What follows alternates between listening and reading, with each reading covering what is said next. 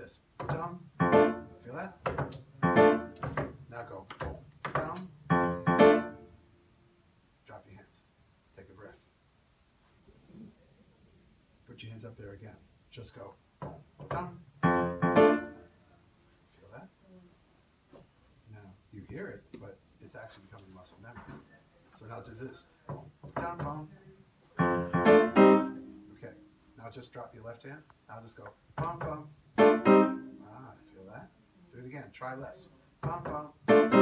Ah. Now go. Palm, palm. Down, palm. Okay, just do this. Down. Down. Drop your hands. Take a breath. Now bring your hands up. You're going to go down, palm. Okay, now just go down, palm. This hand just bounces right before. Right. Okay, now. There you go. Drop your hands. What were we training? Your ears or your muscles? Muscles, but it's... By the time your muscles were playing it, you were starting to hear it. Yeah, but what if you're not here, then I would never get it right because I wouldn't know if it's... Because you wouldn't know how to train your muscles. Yeah. Right. Well, now you have an inkling of how to train your muscles.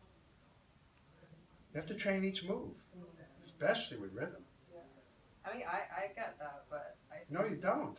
If you do, you would have.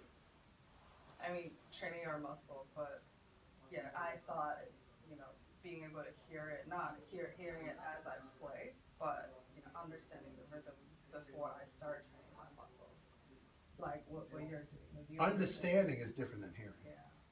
Yeah, you have to understand that it's da da da da. You have to understand that. You have to understand the next two notes are eighth notes. Da da. But then the muscles in each hand have to be able to play each one of those rhythms. Now, by the time they do, not only are you playing that rhythm, do you have an ensemble today? Not today. I have an ensemble just in small band. No, because if you were playing a little later, you'd already notice, you'd feel a little difference in your playing. You don't believe it yet, but think about it. Yeah.